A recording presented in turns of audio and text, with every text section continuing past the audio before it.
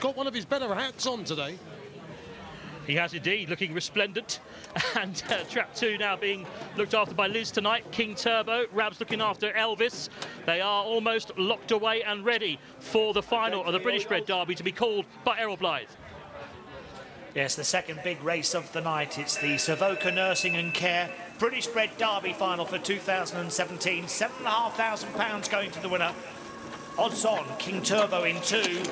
Away they go, and it's a great start on this near side from Thameside bound, but better speed, King Elvis. King Turbo's close up. King Elvis goes round in front. King Turbo in second. After these comes 4. That's Lowgate Bellatrix. Getting away is King Elvis.